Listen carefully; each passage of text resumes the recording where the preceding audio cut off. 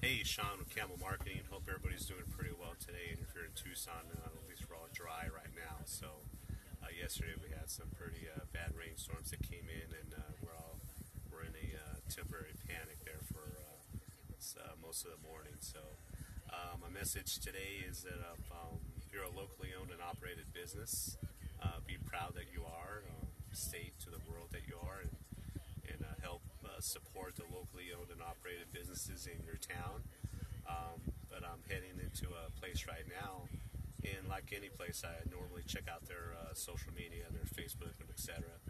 And one thing that I kind of disagreed a little bit on, and again, I totally support going locally owned first, and whenever you can. And if you check out my posts or my Instagram, I'm always doing so when I am at a local coffee shop or wherever. But this one, one of the posts kind of struck me as, I don't know, a franchise that opened up down the street, and they took a picture of the facility, the restaurant, and they blasted it. And,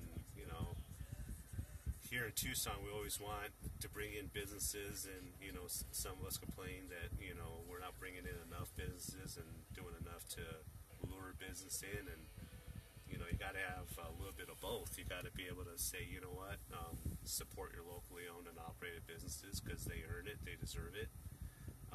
But don't blast businesses that come in and give people jobs and give people opportunities to do well.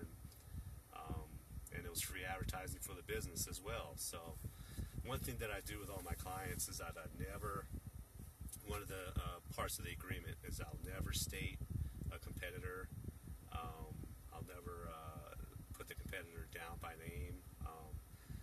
By all means, I'll point out my client's strengths and the reasons why you would need to go visit one of my clients through social media.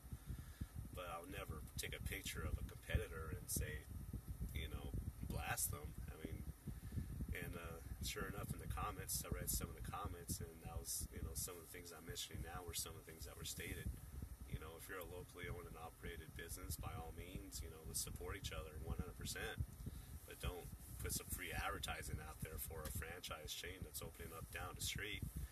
And the worst thing about it, it's two different types of businesses, really. There was a franchise, a fast food restaurant down the street, and here you are, you got this established niche in your market. Very different type of clientele, 100%. But nonetheless, you took a picture of that place down the street and you give them free advertising. So I don't know, just my 2 cents, my little message of the day. Stand on your own 2 feet, do well, be strong, and support locally owned and operated first, and do it without bashing your